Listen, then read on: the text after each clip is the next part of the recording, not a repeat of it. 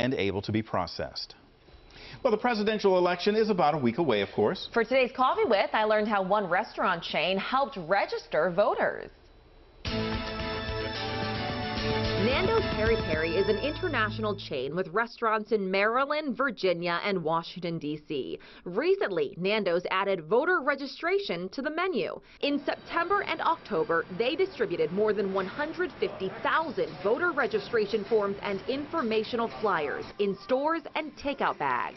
It really is about giving our guests and really our Nandakas, our employees, the inspiration to get registered to vote. So we're not political, but we want people to use their voice and vote. And this nice idea, we've got guests coming in the restaurant, we have takeout, we have online. In all of those forums, we've put voter registration forms on the menu. Nando's was born in South Africa during apartheid when 60 million people couldn't vote. We looked at the stats.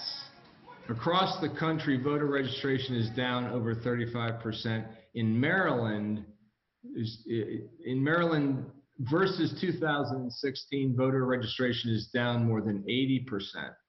So that says that people aren't, they're just not ready to vote, and we think it's important to get people lined up to vote. It's good for our company to, during these crazy times, to give our people an outlet for, if you want to make something happen in America, you can by voting, and that's what it's really all about. A last-minute push to encourage young voters. Nando's will also provide their employees with paid time off to vote and provide free transportation to the polls on Election Day.